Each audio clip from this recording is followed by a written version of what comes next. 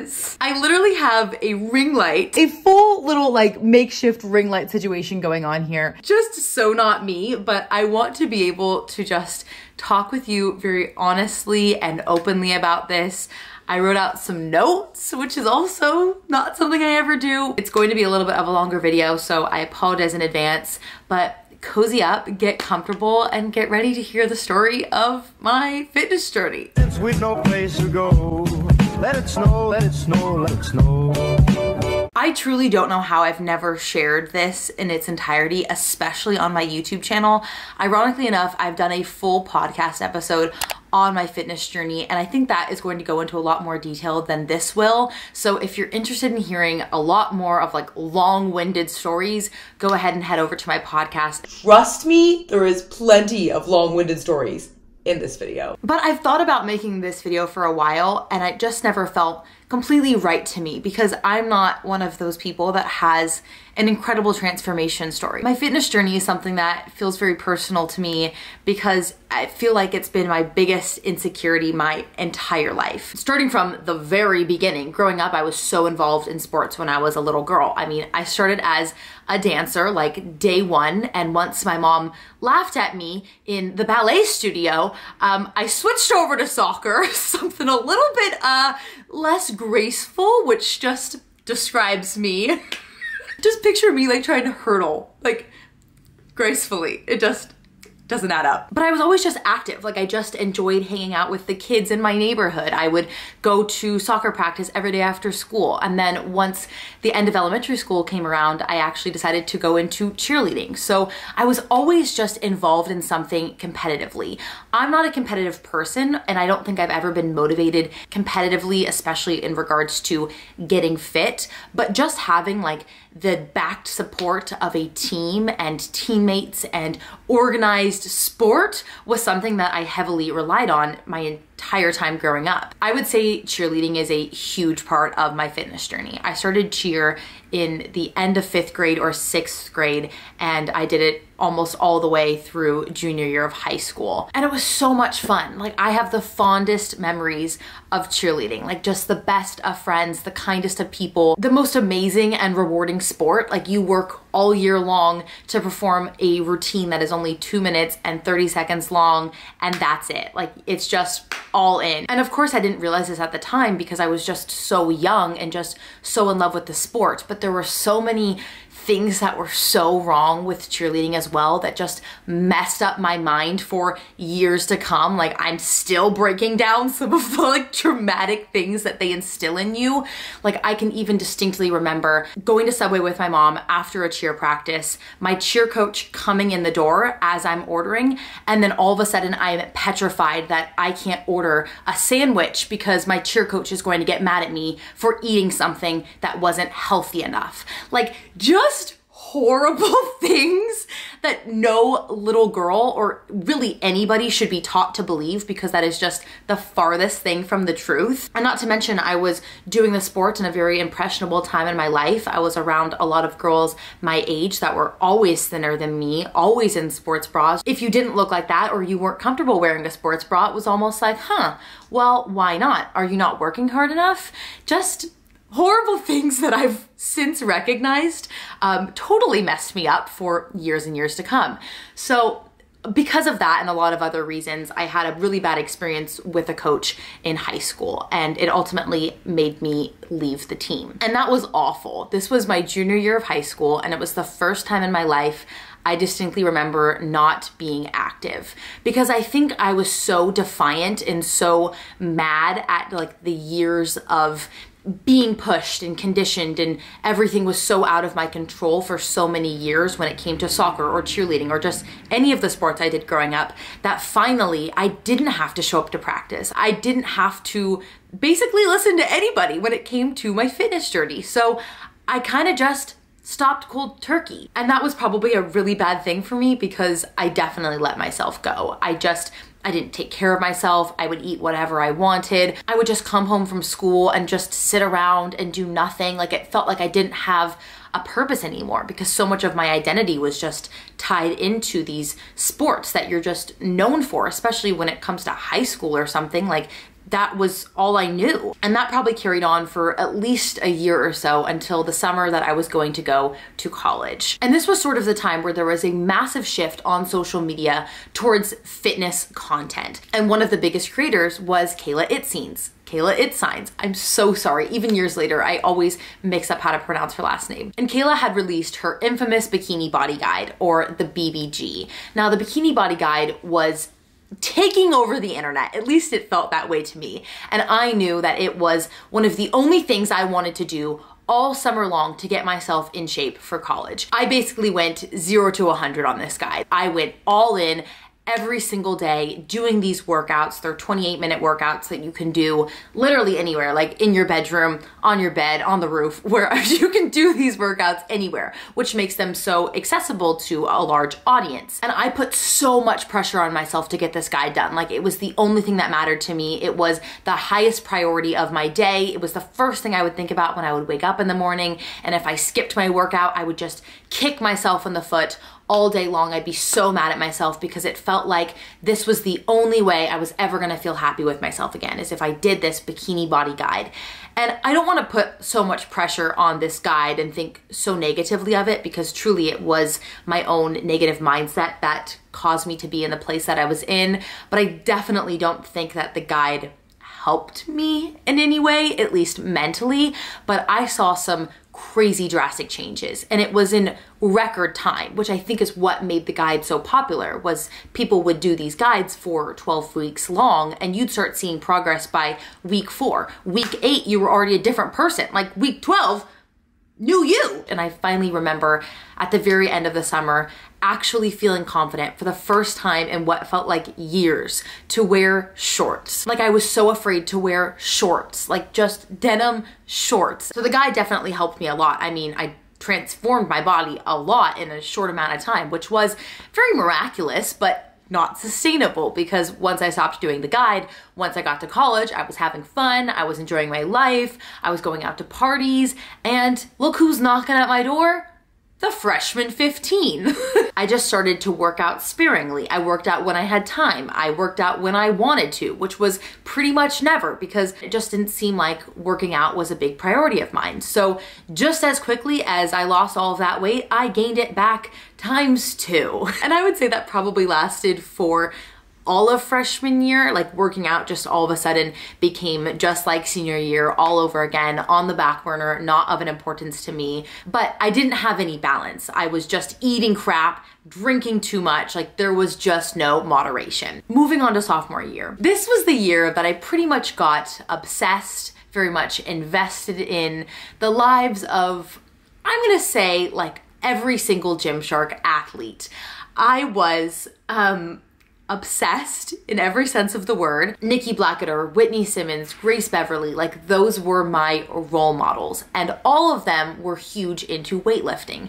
And I had never explored weightlifting in my entire life. It wasn't that I was intentionally avoiding it, but more so that it was always intimidating to me. Right before all of these women became very, very popular, and so many more, of course, that I'm not mentioning, but there had always been this stigma that once you lift weights, you become bulky, you become big, you're gonna just, you know, I don't know, become a whale, like an actual animal, the whale. Like, the stereotypes were so beyond horrible and so untrue. And when all of these women were coming about and saying, hey, that's not accurate. Like, you can lift weights, you're gonna feel strong, you're gonna feel confident, and your body's gonna respond well to it.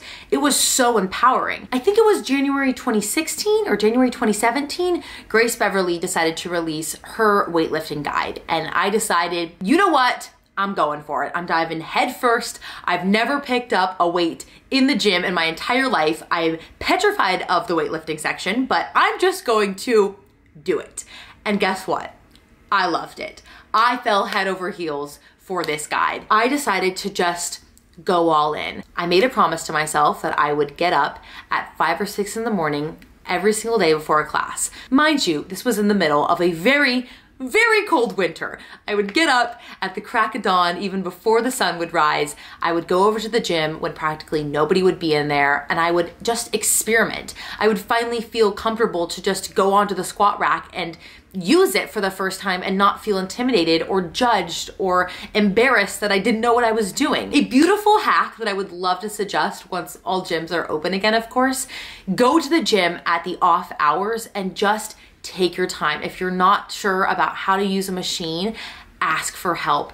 Ask a personal trainer or just read the instructions. Like, they're there for a reason. It's crazy. Essentially, because my body was so new to lifting weights, I kind of experienced this weird, very short period phenomenon of being able to gain muscle and lose weight at the exact same time, which, because that was my goal in general in regards to my fitness journey, made it all the more addicting. It got to a point where I was pretty obsessed. It felt as if I almost had an unhealthy mindset in regards to going to the gym because it became my all or nothing. Like, I would prioritize going to the gym over getting sleep, going to the gym over finishing an assignment or hanging out with friends or going to a party. Like, going to the gym or working out became the most important thing in my life. And that was something I never wanted to be. Like, I never wanted to be that person that wouldn't prioritize their life, like wouldn't prioritize living over going to the gym. But that's exactly the mindset that I was in. I probably wasn't eating enough either. I was buying into all of that crap that tells you bread isn't good for you or gluten's bad for you, blah, blah, blah, which is just such baloney. No pun intended. Food pun.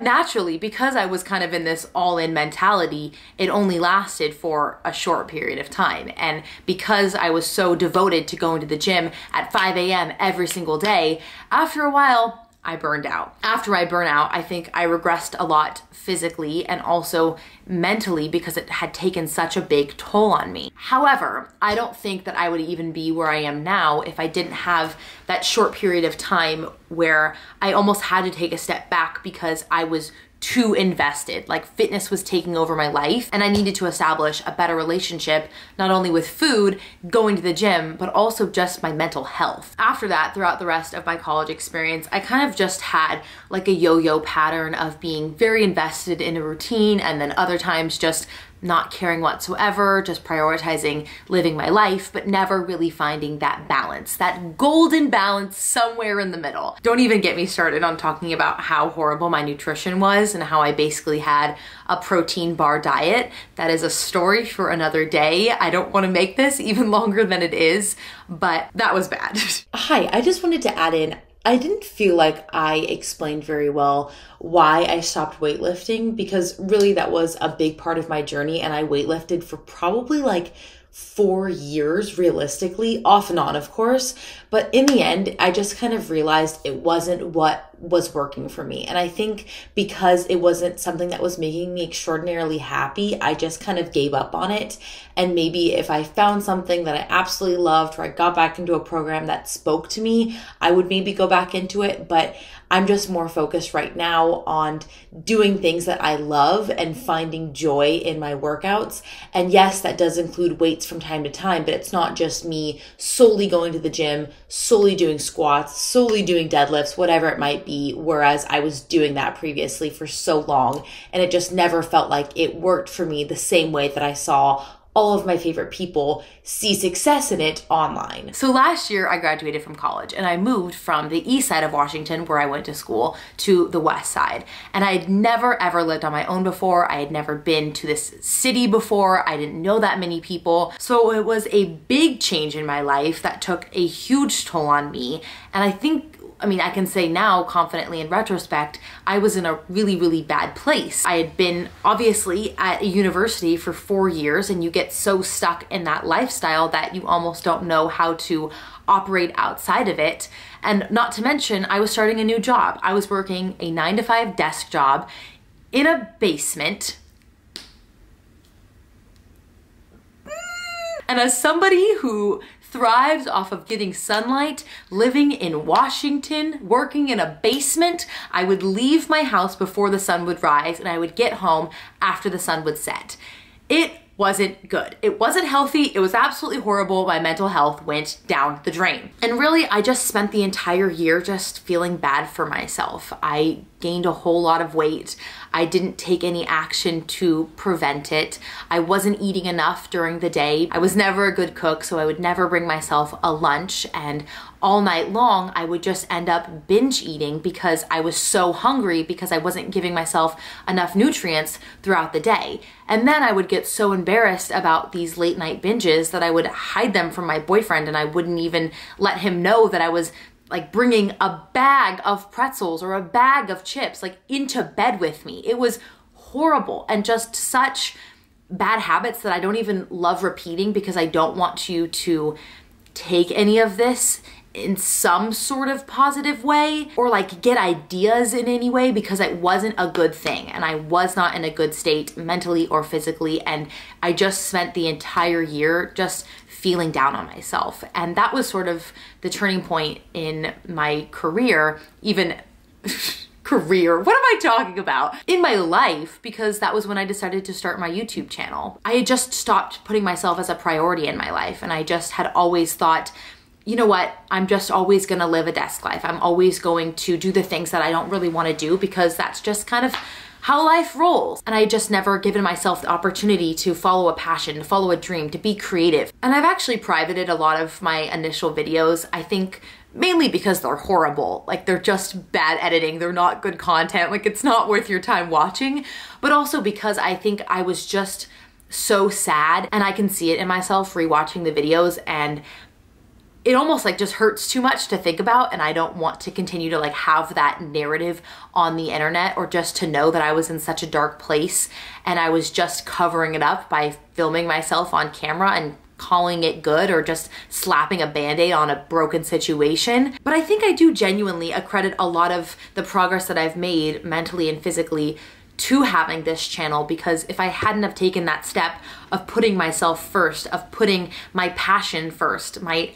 dream of being able to create content for people around the world to view and to connect with and to find joy in, I don't know if I would have ever taken another leap of faith and started another fitness journey, because truly it had been on pause for like 2.5 years. Flash forward to December 2019, I wanted to do something for me, and I wanted to do my first ever mini fitness challenge. And this was actually the first challenge that I ever shared on my channel. It was the first video that I ever did that had any sort of fitness, health related content, and it kind of sparked the whole rest of where my channel has gone since then. I decided to do the 12-3-30 treadmill routine, treadmill, you know the drill, from Lauren Giraldo. And if you're not familiar with it, it is simple as pie. You go on the treadmill, you walk for 30 minutes at an incline of 12 and a speed of 3, 12-3-30.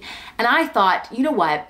I've always put this pressure on myself to do X amount of workouts a week. This workout guide, because everybody else is seeing good results from it. Cue my I've tried every single workout program video. But I've never done a workout or a challenge that I was actually so passionate about myself. I was always doing workouts for other people. I was always trying to look good for other people, but I had never done a challenge that was just for me, like for Taylor, bettering myself, and something that was feasible. It was seamless. Like all I had to do was go walk. I can walk on a treadmill for 30 minutes. I'll turn on Love Island, I'll be fine. January 4th, I posted my results for the walking challenge. I talked and talked and talked and talked and talked. That video is so long-winded. I get that comment all the darn time because it was genuinely like early days of my channel, and it was so bad. So I apologize if you've ever had to sit through that video.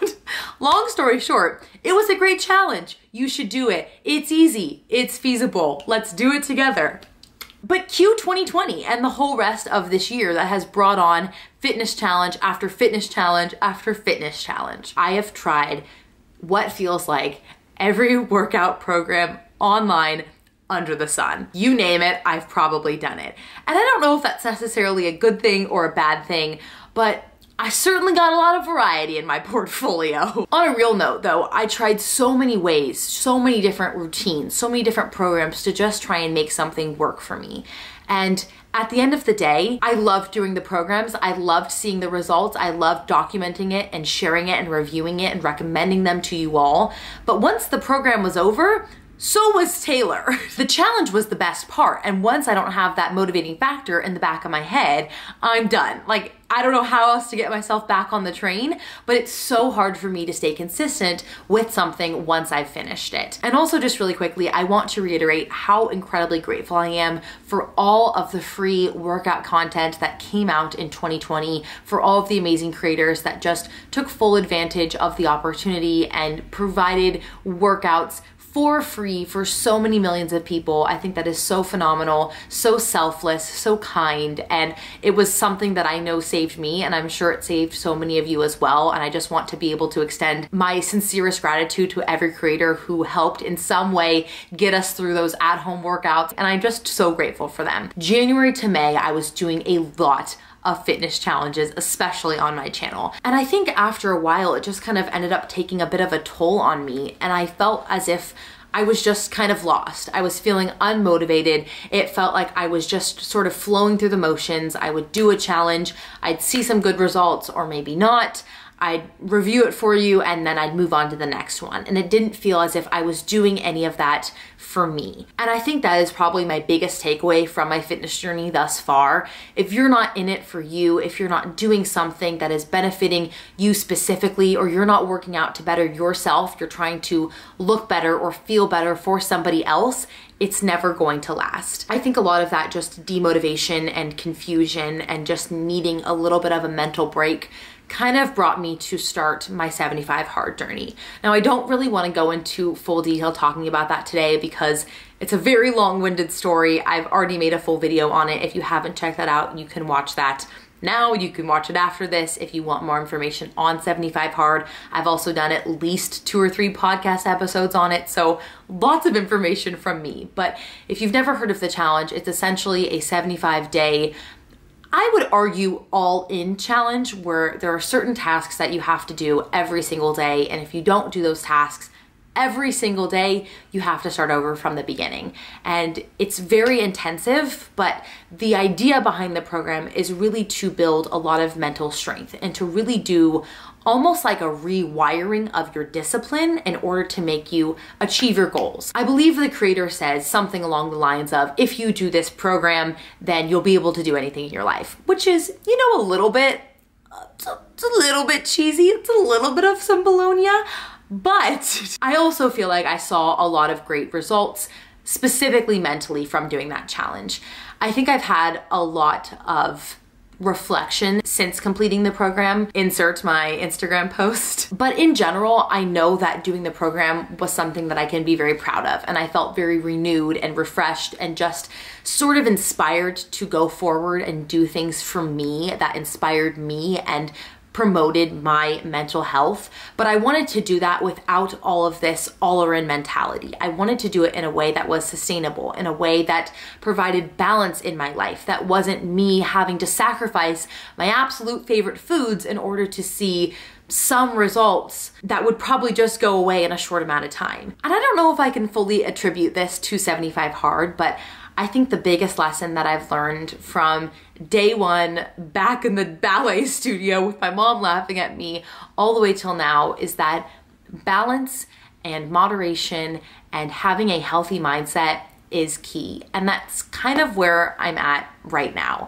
And I don't know if a lot of that came from 75 hard. I don't know how much of that really inspired me to be in the mindset that I'm in now, because it does feel counterintuitive to a program that tells you to not have any cheat days. But the biggest thing I've learned in my 20-some years is that having this healthy lifestyle, having a balanced mindset, is the best thing that you can do for yourself. And it's not something that really can be established overnight. And I think I struggle with even putting it into words because it's such an easy concept seamlessly, but it feels so hard in practice because you can always just say, oh yeah, have balance, have moderation, and feel like you're just stuck in some sort of rut. But learning your balance, learning what works for you takes time.